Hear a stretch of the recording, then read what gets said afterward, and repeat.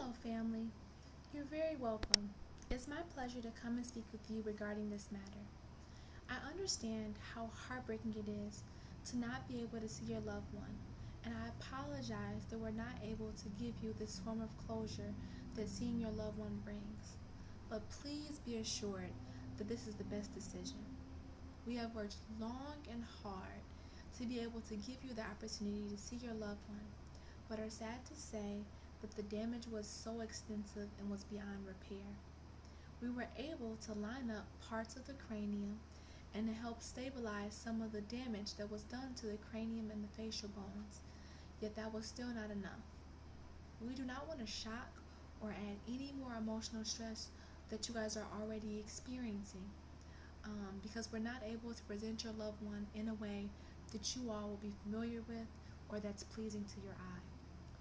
What I do encourage you to is to remember the happy times and to remember those moments that you had happy and that you had to spend with your brother, because those are truly what will help get you through this hard time.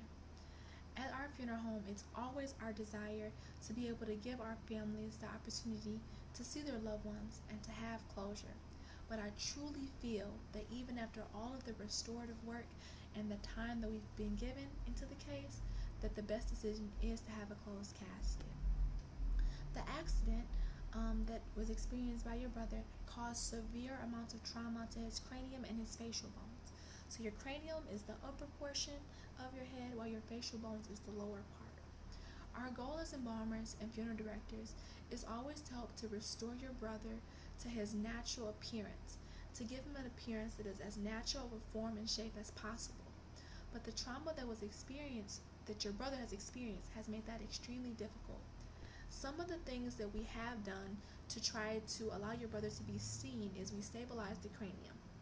So if you kind of think about it, the cranium is made up of 8 bones. It's made up of your frontal bone, your 2 parietal bones, your occipital bones, and your temporal bones. So one of the first steps that we did was we attempted to stabilize his cranium. And how we did that was we attempted to stabilize it by connecting it with the sutures.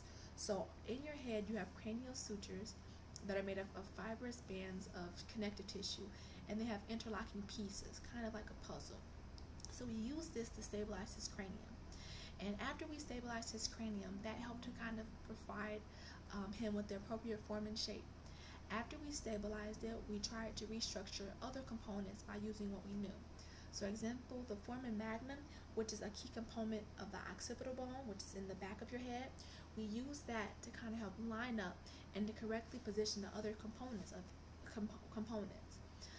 Even with the schooling and the restorative art techniques that were utilized and that we've been taught, we still were unable to have your brother in a condition that you all will be familiar with seeing, like seeing him in a picture.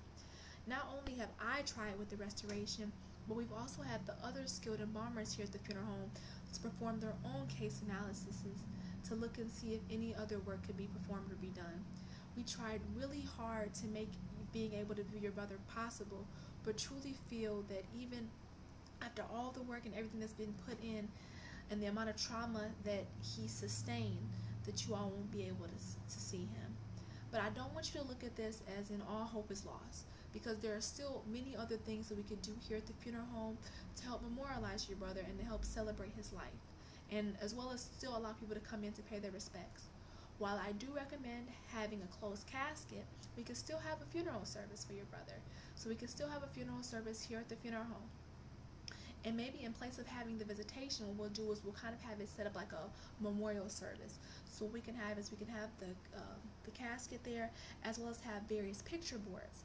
And these picture boards that we have displayed can show the happy memories and the happy moments and the different happy times that you experienced with your brother. Another thing that I know is because he was in a rock band, all of our rooms in the funeral home are equipped with television screens.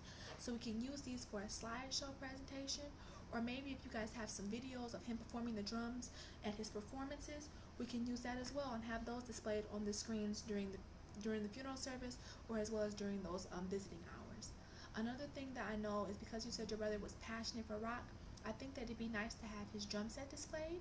So if you guys wanted to bring in his drum set, we can maybe have an area in the funeral home with his drum set displayed, as well as just have an easel with a large enlargement of his photo. So one of your favorite photos of him, we can have blown up and have it displayed on the easel so that people are still able to come and celebrate his life and to celebrate the impact that he had on their life. Another suggestion that I have is, because you say he played in a rock band, maybe during the visitation we can have some of the music that he played with his rock band, and we can have that displayed and have it played throughout the service, or have it played at the funeral home so people can kind of see a little bit more about him. Again, I'm truly sorry that you won't be able to see your loved one, but I hope that these other alternatives that I gave will still be able to give you an opportunity to be able to celebrate his life, to celebrate his legacy, and still give you an opportunity to just celebrate your brother here, as well as give people the opportunity for closure. Thank you.